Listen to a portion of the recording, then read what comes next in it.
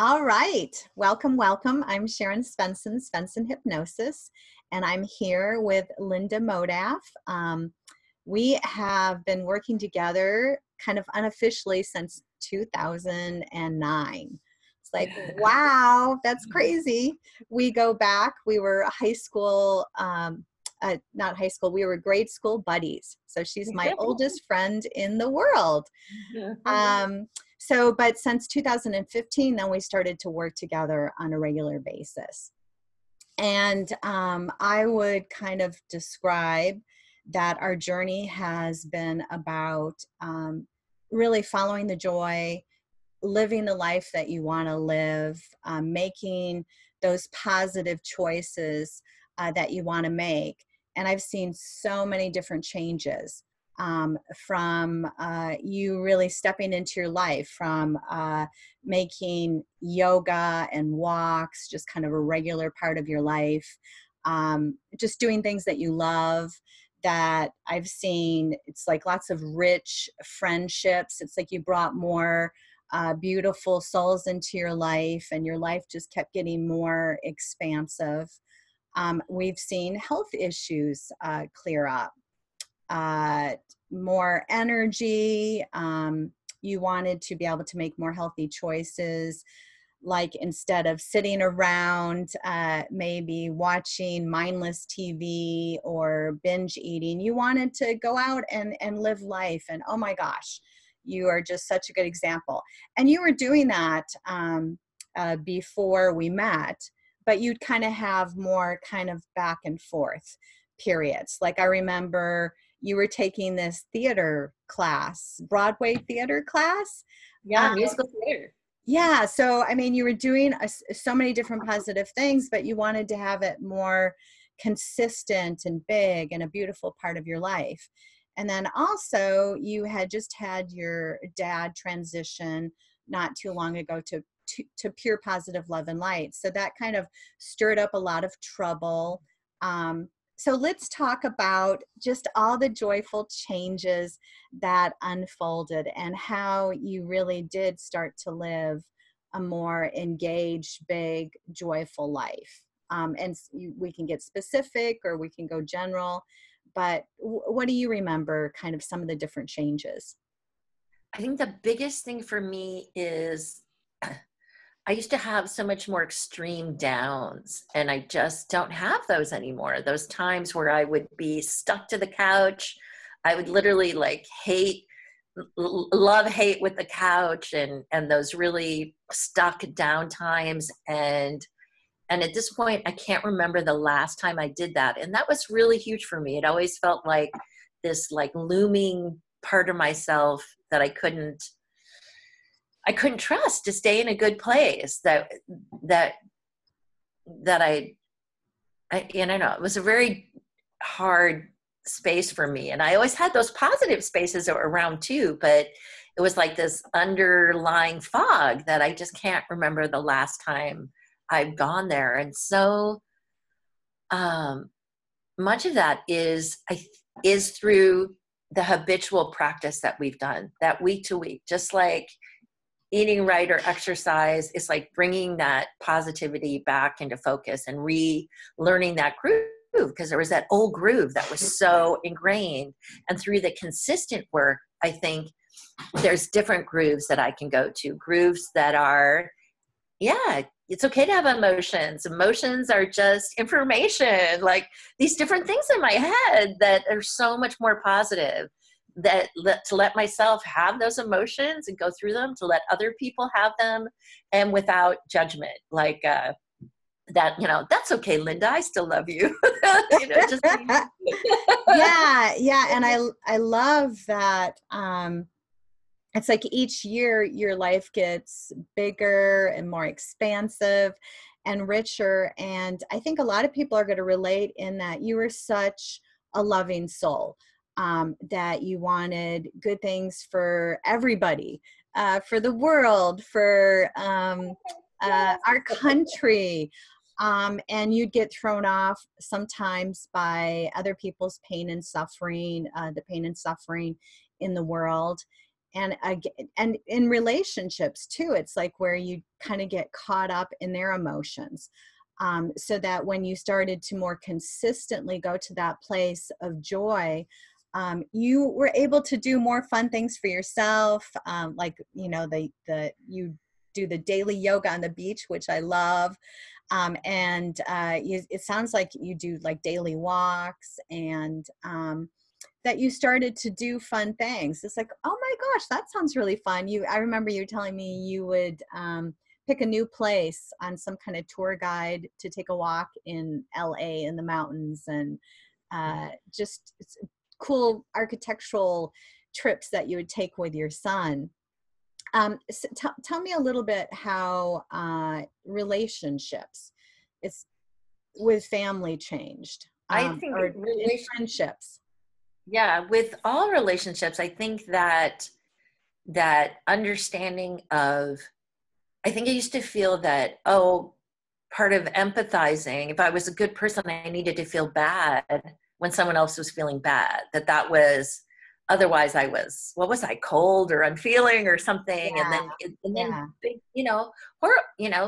mass shootings and things. I mean, that just be devastating, and which they are, of course.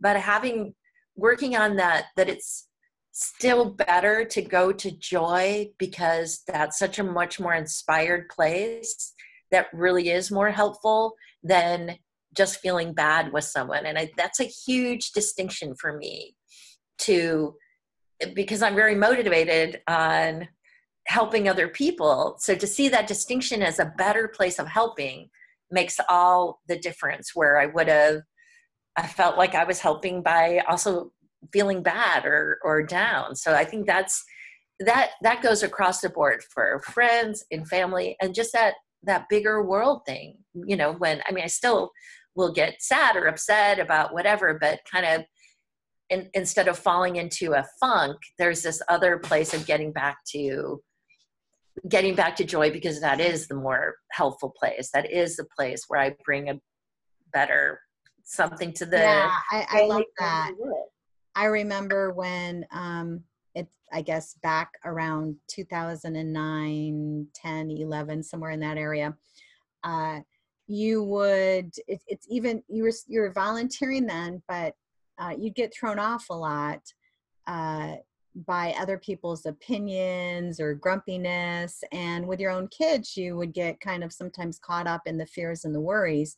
And one of the biggest things that we went to back then was starting to have those positive expectations. If we're gonna make stuff up, let's make up some good stuff.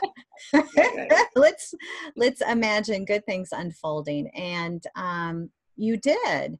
And you just really, didn't you see a lot of beautiful changes because of that? Like how you showed up as a volunteer, kind of trusting that things would come together and work out for your kids, for even an end project. So Yeah.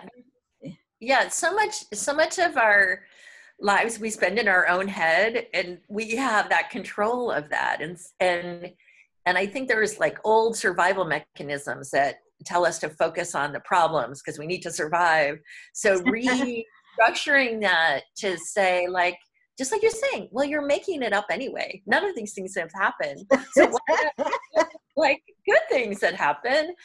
Whatever's going to happen is what it's going to be anyway. But you could have spent that time feeling bad, or go in feeling good with all kinds of positive ideas or daydreams or whatever. And yeah, I mean, that's really huge. It's a massive distinction, and I don't do it all the time. But once again, it's like because of the habitual practice, there's this underlying grooves that I put in there that are more supportive than my old negative grooves that I could fall to. And I yeah. think that's so And huge. It's like changing yeah. those really habitual thought patterns.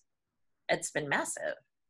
Well, and then another thing, so that makes me think of how when you thought of yourself, you didn't really think of yourself as beautiful, and because you had struggled with food and a weight issue, and kind of binge eating, and started to bring into the concept of, well, beautiful is a feeling, so Right. that I remember you kind of shared when you had gotten an award at a volunteer Oh, celebration, and you were able to really enjoy that and then go back to it and start to feel yourself as beautiful. And kind of fast forward to when you took a trip, and I don't know if it was in Germany, but you were dressed up in these clothes, and this young woman comes up to you and oh, says something like, "I want to be you."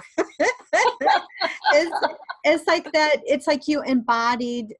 So you kind of let go of feeling beautiful, being dependent on your fat content, or letting go of other people's opinions, and really owning what you wanted to focus on and how you wanted to feel about yourself. And yeah, I thought that was so beautiful when you shared that one story. It's like, oh my gosh, I yeah. don't know, it's just like, yes, because you were embodying, I am beautiful.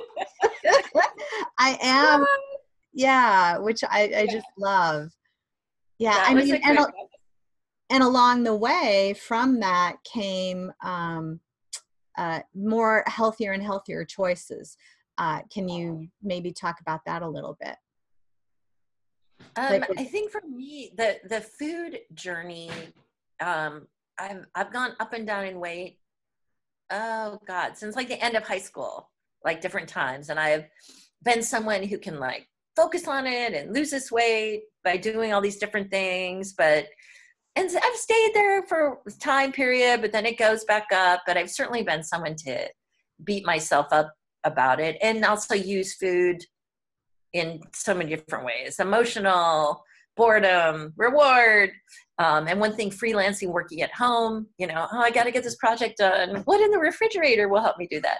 Um, so, so kind of instead of working on a new diet regime, it's kind of been working on that bigger picture of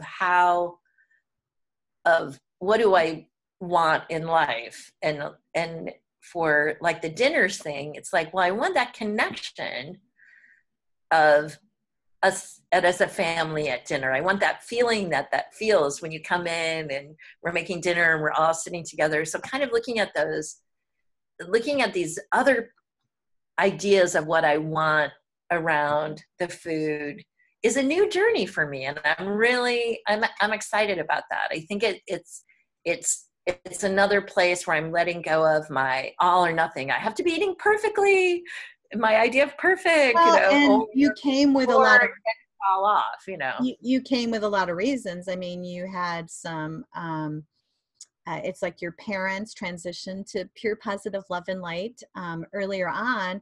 And so part of that was a fear too about it's like, oh, we've got to eat the right things. My family has to eat the right things. So really coming from, and sometimes really extreme fear, which is so natural from when you came from. And now, so it's not only been a journey, to me, it's not only a journey of you focused and allowing yourself to feel beautiful, but you let go of a ton of different fears and anxieties so that food could feel more natural and effortless and easy and just like a beautiful part of your life. And it's been incremental in different steps, Very but you're in such a different place now.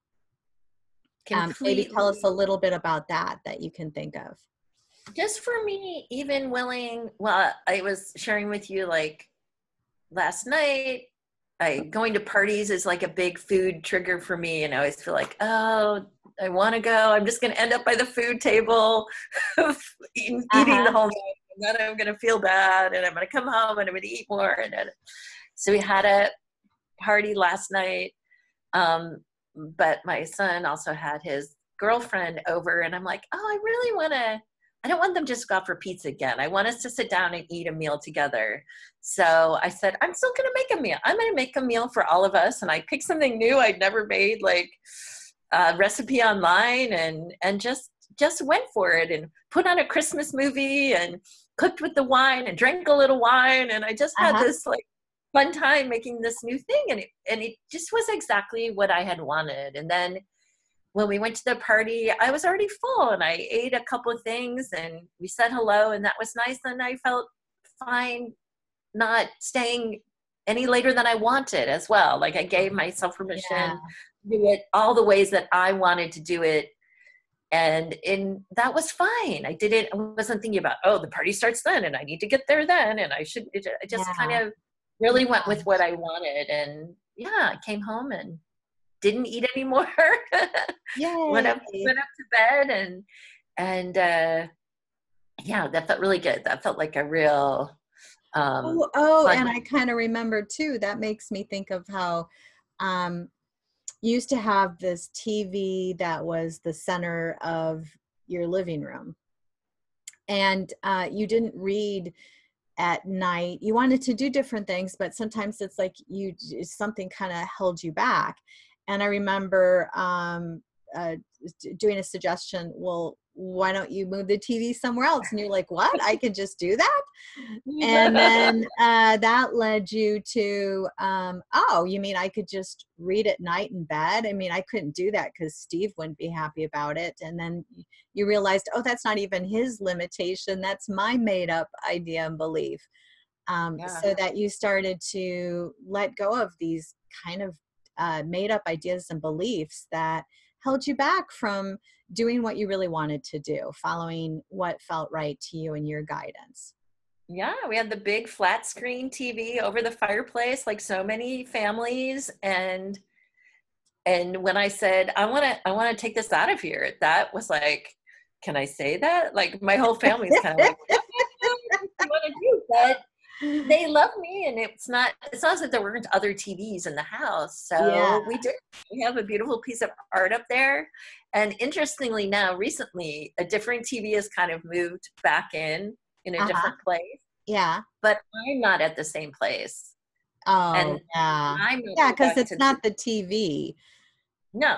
But we would talk So about how, well, we might as well line ourselves up for success. Just yeah. like not eating junk food could be easier if you don't buy it to begin with. Um, Right. Yeah. yeah. So, So and you started yeah. to So do all those different little incremental stuff, and yeah, which I think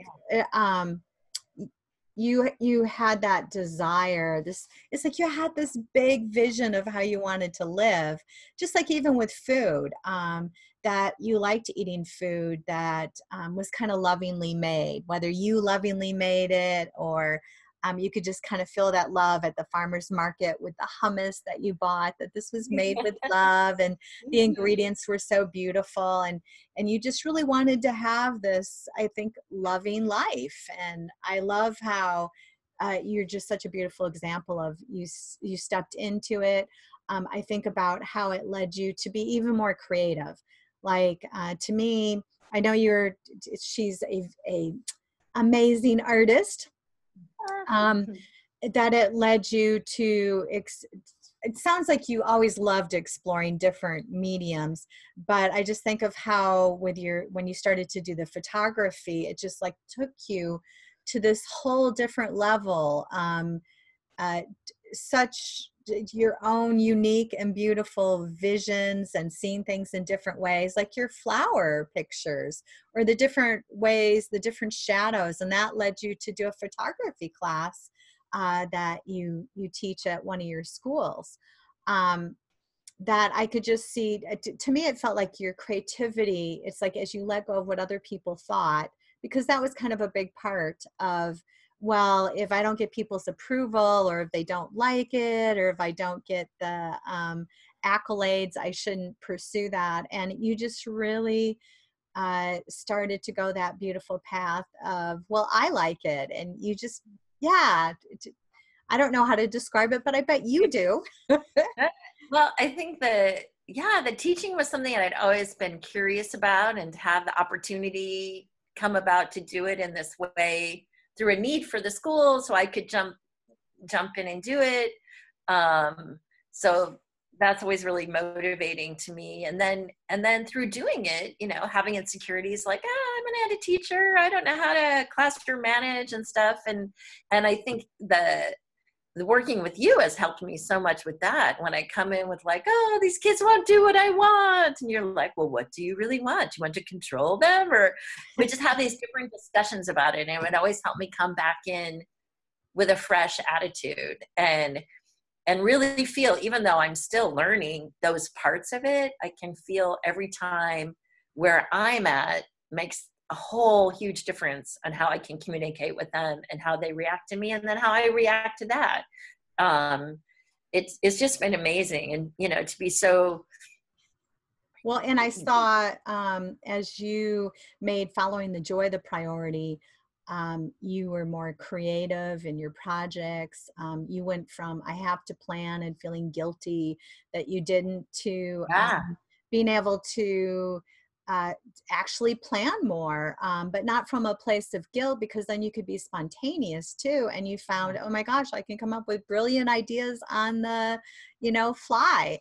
That Yeah. So that you really went to a whole different level for creativity and spontaneity and following that joy.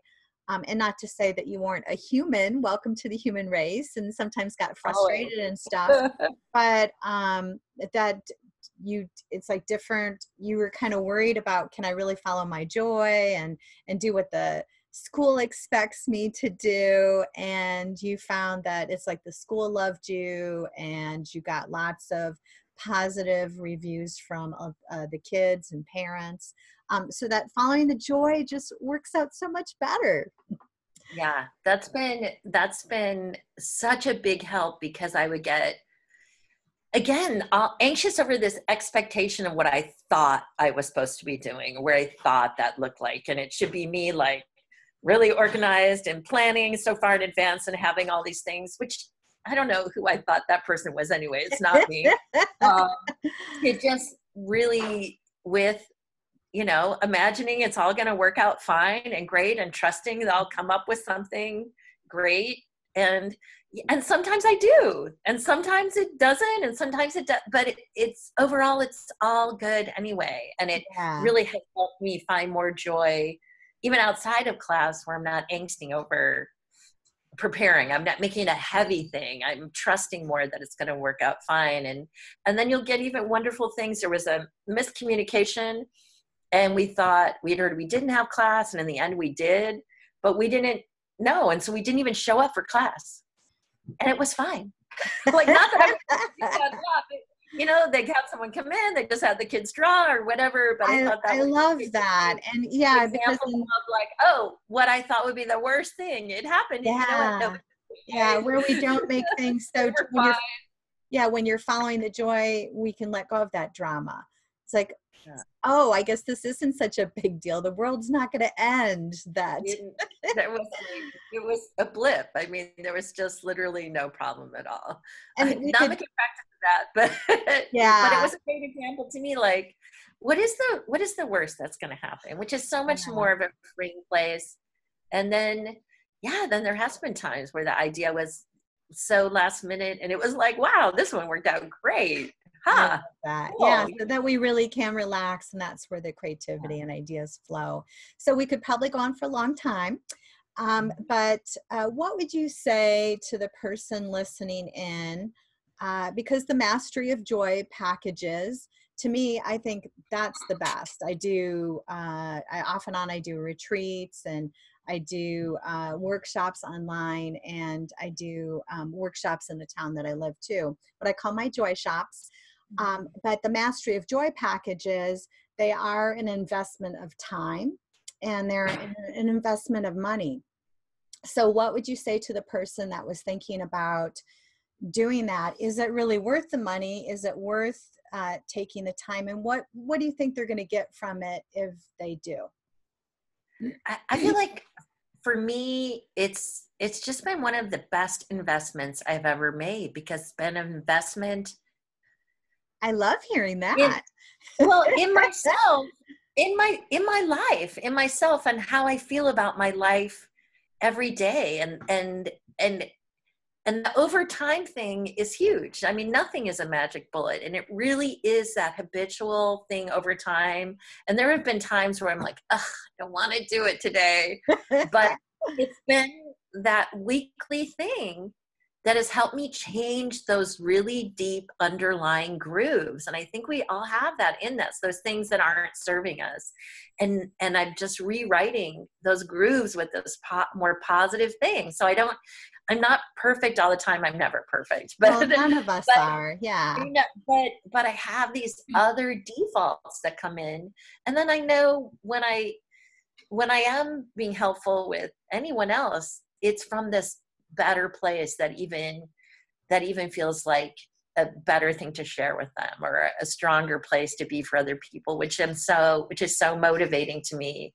I mean, I just can't even imagine how it's just Well, it's amazing. really changed probably your friendships, how you relate as a mom, as a wife, as a volunteer, that isn't joy the way to go? It is. Well, yeah, it really is. And so much more inspired place from that, and so much less judgmental place of myself and other people. Like, they get to have their emotions too. And it's gonna, those are temporary. Yeah. And then we Yeah. go into another place. And knowing when I do have those down times, I have that other voice in my head, like, this is temporary. Or even, And what is this telling you? it You know? lasts way less, doesn't it? I'll tell people where before you might have been in a funk for years, months, weeks, days, even if it's like you kind of let it go and then it came back. Well, that can go down sometimes to minutes and seconds. And I know I've seen that with you, where maybe you turn something around in a few hours. Maybe you turn it around in a minute, or you've even turned things around in a second. But it's like, because you've got those other patterns of joyful thought going. So, what would you say for the hypnosis? Is hypnosis pretty powerful stuff?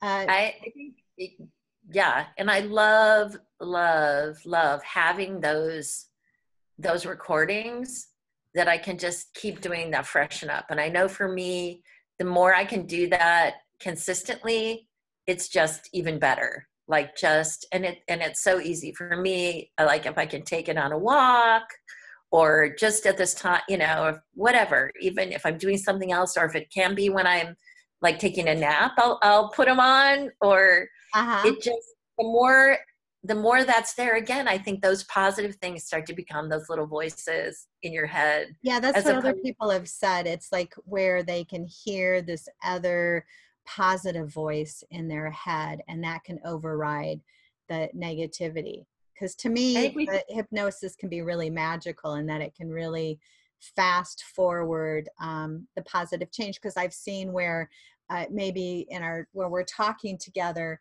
you're maybe in a resistant place. Yes. Like all of us, I think we can all relate. And it can be hard to get out of that kind of negative pattern of thought. But with the hypnosis, where I'll say, well, that's okay. Let's just do the meditative Yeah. part, the hypnosis part of it. And then all of a sudden at the end of it, it's like, oh, it's all gone. Yeah. I There feel you really go. good. And so it may start to come back, but now you're at a different place and you've got that positive voice in your head, so that things really can hyper speed and change our lives with that beautiful tool. And it is so powerful because it's not asking anything from me. I'm not having to think, I'm not having to whatever. I just let go, and then those Yeah. good things can come in, where the conversation is equally great and important, but sometimes that can feel, I'm resisting, or I'm like, Well, oh, but but no. that's beautiful, because I'm really more just getting information for the Yeah. hypnosis.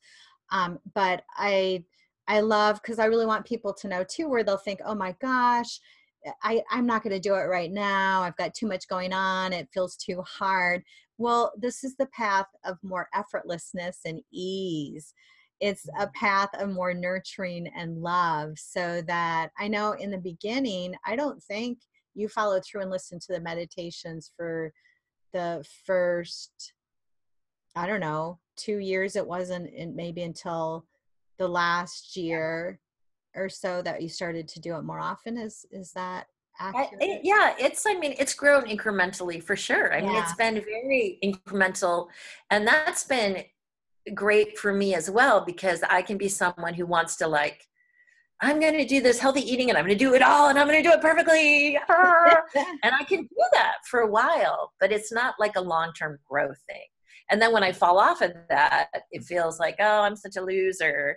Yeah. So having this really incremental building is so much more real, and knowing that that's okay. And that's the way it works. It's Yeah, and not I about, remember it's like I would suggest it, and it felt really good to you to be free. It's like, well, I get yeah, to do what I want, and I'm yeah, not doing it at this time, and this is what I'm going to do, and that felt really beautiful too. That just like you said, you would get contrary or mad at yeah, me, and that felt really good too because it's like, oh, the world doesn't end. I don't destroy her. I get to have yeah. my own feelings and emotions. And it's so freeing. And so to just kind of let people know that, yeah, this isn't about me coercing or forcing. It's a very empowering journey. And it's the opposite of more struggle and work.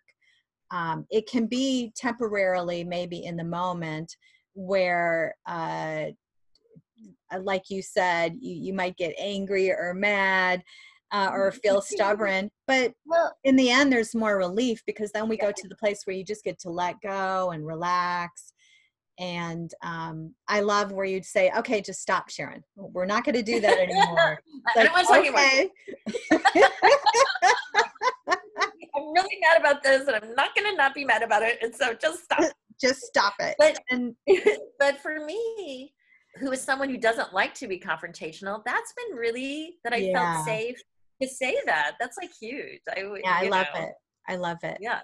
All right. Well, we better wrap this up. I don't know how much time we've done, but hopefully there's people that have stuck through it and listened to the end. So, what would you say to somebody considering a mastery of joy package? What would you tell them if somebody said, "Well, I don't know, is it I really going to change my life?" personally, it's been, I can't imagine having not done it. I'm so grateful. I feel like it's really been the best investment in myself I've ever done, because it's the underlying, it's this underlying growth thing that just goes under everything for me. So Yeah, yeah, it affects everything from health and finances and yeah, how we live our lives, following those dreams and self-acceptance and acceptance oh of yeah, other people, and yeah, and from yeah, there growing to those other things that you want. But it's never really about those outside things. It's yeah, really all, it's all that's all within. in here. Yeah, absolutely. Yay. Well, yay, thank you so much. As always, a pleasure to connect and be with you. And Yes. be sure to check out my other testimonial series. There's a whole bunch to kind of give you a flavor of what I do, how I work. Um, all right. Well, All right. blessings. And Blessings to you we're too.